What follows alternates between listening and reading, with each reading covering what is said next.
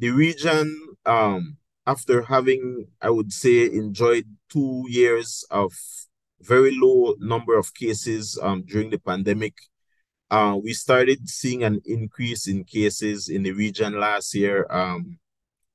Not alarmingly, but basically going back to what was the current trends that were expected. Um, and then this year, even before the rain start, for the first half of the year, we started seeing regionally an increase in dengue cases.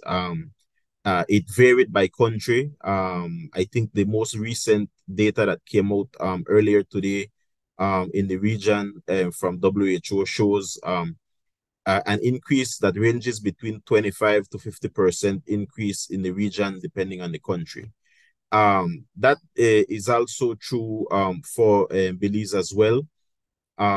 Last year, we had reported 830 cases countrywide for the entire year.